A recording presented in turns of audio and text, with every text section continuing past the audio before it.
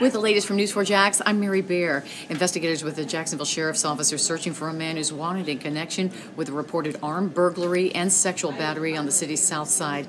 JSO said the incident happened around noon today in the area of Beach Boulevard and St. John's Bluff.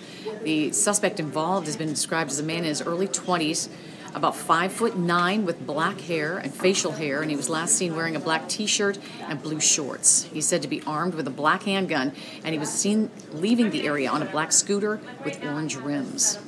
Duval County Public Schools is being sued after a veteran teacher was removed from a classroom.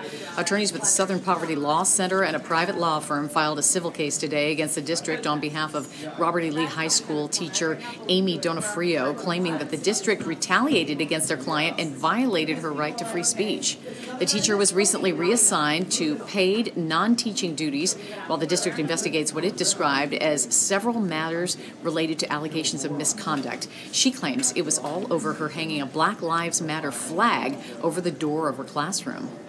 And some sad news to report tonight about a young man who collapsed after crossing the finish line at the Gate River Run in the top 10%. We've learned, though, that 26-year-old Andrew Baker, he died early this morning after being treated in the neuro ICU at UF Health Jacksonville.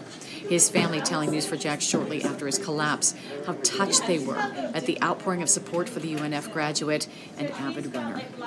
Always the latest news online at news4jax.com.